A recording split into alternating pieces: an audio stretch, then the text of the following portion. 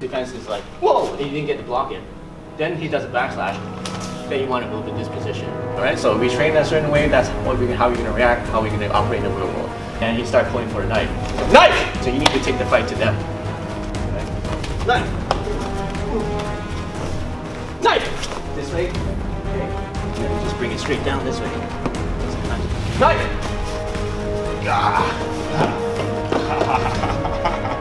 Okay, so he's big, he's strong, with all these muscles. I'm a small guy. So I need to use my whole body weight to resist this. Okay? To do that, right? And then drop the knife. Drop it. Get the knife. And then you go into this right away. Okay? Okay. And then grab a little. Knife. Boom. And then I got to go. This. And a knee.